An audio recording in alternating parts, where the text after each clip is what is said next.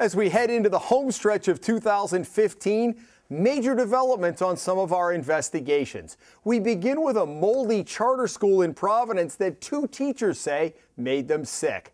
Well, after fighting them for months, the Providence School Department finally agreed and settled with the teachers in August. The Academy for Career Exploration moved into this long vacant Catholic school on short notice in the summer of 2014, after the lease on its home for 15 years across town was not renewed. The administration acknowledged there were mold problems prior to moving in and spent tens of thousands of dollars trying to fix them.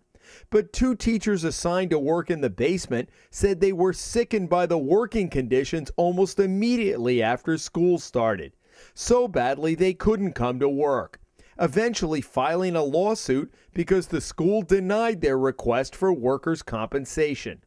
The teachers eventually ran out of sick time and vacation time and went without pay the rest of the school year as the school department fought the claim. In August, the school department's lawyer did an about-face, awarding the 2 teachers back pay and a restoration of the sick time they had to take. They are now both working at other schools in the district. Despite the negative publicity, ACE has seen an increase in enrollment. Last week, the school reported having 211 students. That's up from 182 last year and 173 the year before. The 2 teachers still have a lawsuit pending against the church that is renting the building to ACE. For 2 years, Jersey barriers have lined the sides of the IWay Bridge in Providence after inspectors found defective guardrails. Well, many of you asked us, why are the ugly barriers still there and what's going on? So we went to the DOT to try to get some answers. It's safe to operate now. It doesn't affect traffic. But we didn't get what we paid for. That was then DOT Director Michael Lewis when we questioned him about the 4 sets of Jersey barriers, which had been there nearly a year already after a routine inspection showed problems with the guardrails that line the 9-year-old bridge, the signature piece of the Route 195 relocation project. Lewis told us the department and the contractor, Carty Corporation of Warwick, were trying to come up with a game plan to fix the defective guardrails. But more than a year has gone by, the administration has changed, and Lewis is out as director.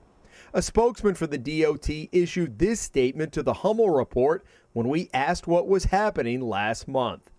Quote, after 2 years with the concrete barriers on the bridge, the new leadership at RIDOT refocused the efforts on finding an engineering solution that will bring the railings in compliance with RIDOT and the Federal Highway Administration standards.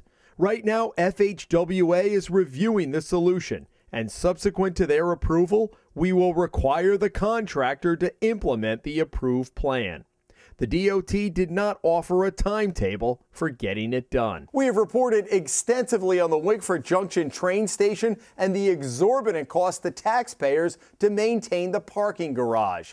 Well, over the summer, the DOT decided to get out of an expensive lease to maintain that garage and decided instead to do it itself. It has cost taxpayers more than $500,000 every year to maintain this $25 million 1,100 space garage, opened 3 years ago and drawing fewer than 100 cars a day. Officials had predicted parking revenues would offset those maintenance costs, but in an effort to encourage ridership, stopped charging for parking more than a year ago, putting taxpayers squarely on the hook.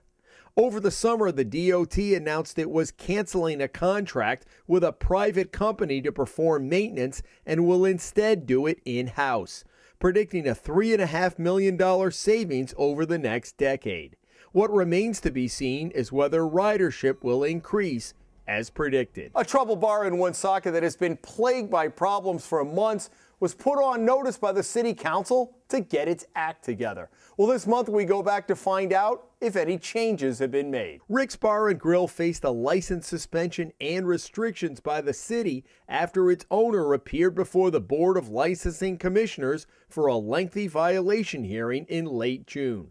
He faced allegations of underage drinking, fights, and a patron pulling a gun.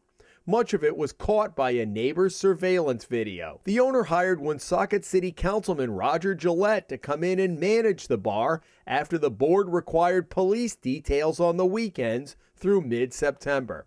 But Gillette tells us the owner could not afford to pay him and keep the details, so the councilman stopped working there in August.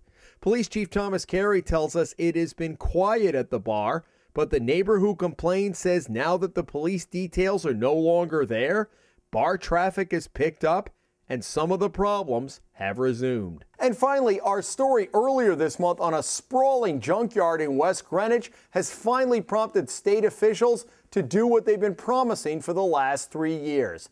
At a meeting of the minds last week, the message was clear: no more delays cleaning it up. The director of the Department of Business Regulations summoned Norman Jr. Carpenter and his lawyers to meet 2 weeks ago to come up with a game plan to clean up his junkyard, which Carpenter agreed to do beginning 3 years ago.